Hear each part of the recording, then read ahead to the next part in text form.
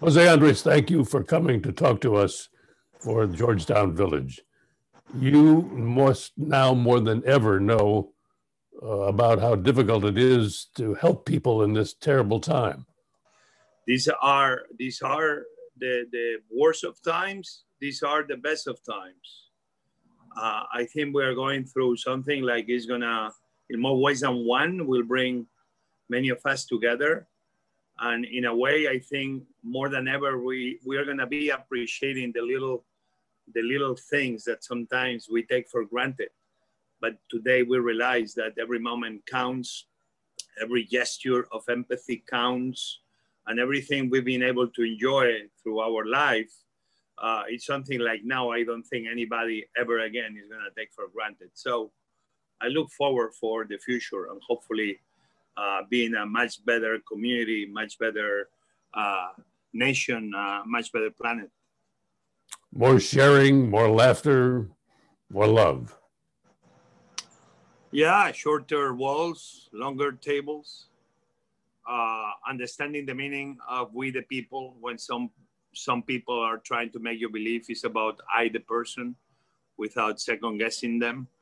I think it's about understanding that probably these three words together by the founding fathers of this American dream that is still is many people every day working to make a more perfect union. And sometimes we need to realize that perfection is something like is the reason we are on planet Earth, to try to get better a little bit, but all of a sudden not trying to bring everything down because we are not as perfect as we wish. But today more than ever, as an immigrant I am, a Spanish American, I'm prouder than ever to be part of this country of ours.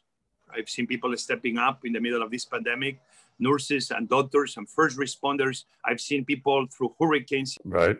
Those moments, I see the spirit that the American people have to help each other, not about what political party you are with or who you support, but just people being next to people and making sure that together we can keep moving forward. I look forward to the future of America because I see that the American spirit, if anything, even if some people may think the contrary, is alive and will shine through. What have you been able to do lately in this pandemic?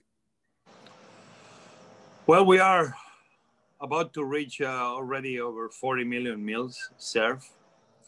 Well, I'm very proud of the teams, especially of World Central Kitchen, but I can say the same of about every single NGO, community service groups, neighborhood groups, anybody that use step up to do something. Well, by raising money, well, by calling somebody needed to help, well, by doing the shopping. Myself, I've been just one more citizen trying to do my part. And obviously, I've been blessed having this organization that has grown in ways I never imagined. Even I call it World Central Kitchen, I wouldn't think like we will be responding in Lebanon, in Venezuela, in Colombia, in Puerto Rico, in the Bahamas, all across the United States at the same time. Remember, we began in Japan when we went to feed the people in the cruise ship that was the first big cruise ship with COVID cases on board.